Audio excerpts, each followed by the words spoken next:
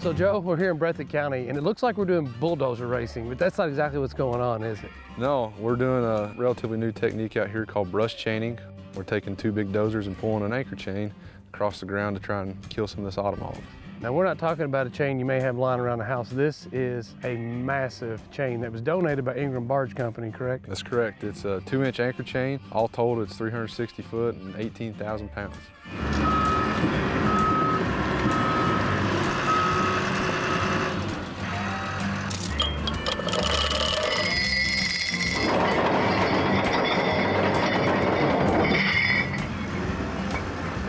Steve and Dobie with the Rocky Mountain Elk Foundation. Tell me what you guys are doing here today. One of the things we do year in and year out is try to fund and support these habitat projects to do stewardship on the ground to make a difference for elk, for other wildlife. And so that's what we're here doing today. So it takes two bulldozers, and the idea is that you just drag the chain and remove some of the undesirable plants here that may be killing some of the species that we want to grow up for elk and other species of wildlife. That's correct. Autumn olive, it's really not that desirable. It's a non-native, and there's definitely a lot better things that we could have here. And you'll see it makes monoculture and shades out everything, so that's all it becomes. It's just a massive stand. It's a very aggressive species. It can overtake this open meadow field habitat really quickly. When this plant gets really big, it outcompetes, right? Outcompetes everything, to the point where the understory will be non-existent. And if it's really thick, it can even be just bare dirt on the ground.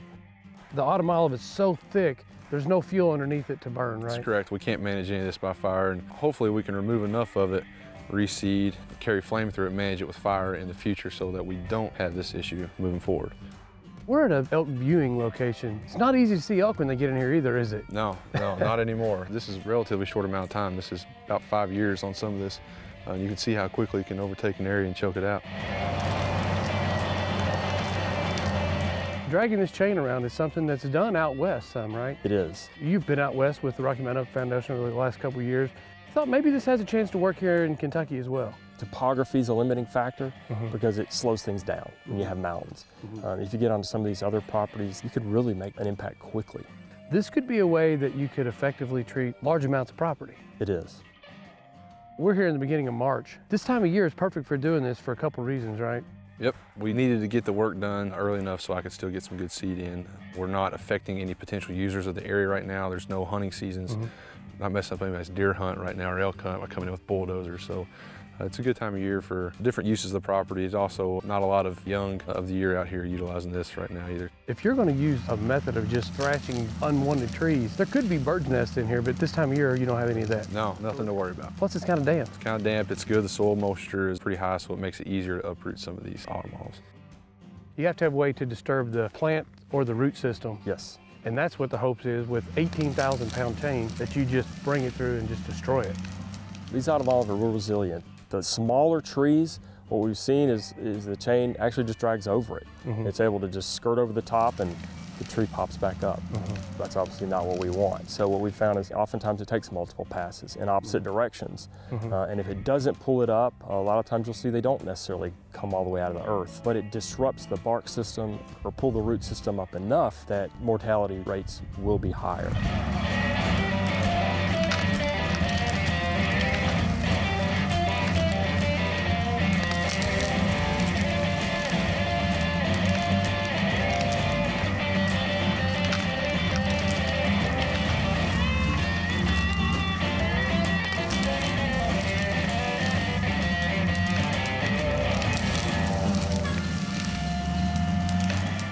It's really pretty cool watching too. You see a dozer go through towing a chain like that, just destroying anything in its path as far as trees. And this is going to be beautiful pasture land hopefully here in a year or two. That's the plan, right? That's the plan. Try and set it back, have nice grassland areas, better viewing opportunities, better hunting opportunities. It's really interesting too because it was dozers and earth movers that really came in and disturbed the landscape. And now we're using dozers and a massive chain to make it more suitable for wildlife. That's correct. This would be a rather costly project for the Department of Fish and Wildlife to undertake, but with Ingram Barge donating the chain and Rocky Mountain Elk Foundation donating the bulldozers, you can manage large amounts of property without chemically spraying it all. Yeah, we're trying to get the maximum amount of benefit for the least cost and least manpower. What it boils down to oftentimes is just finding that right tool in your toolbox, and this gives us one more. I think once we get rid of some of this autumn olive, improve the habitat a little better, it will be, once again, a nice place to come and see elk.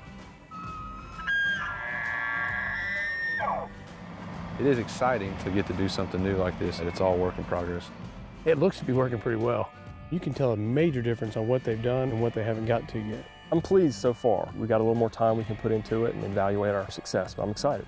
Hopefully what we learn here, we can take to other states, especially here in the Southern Appalachians.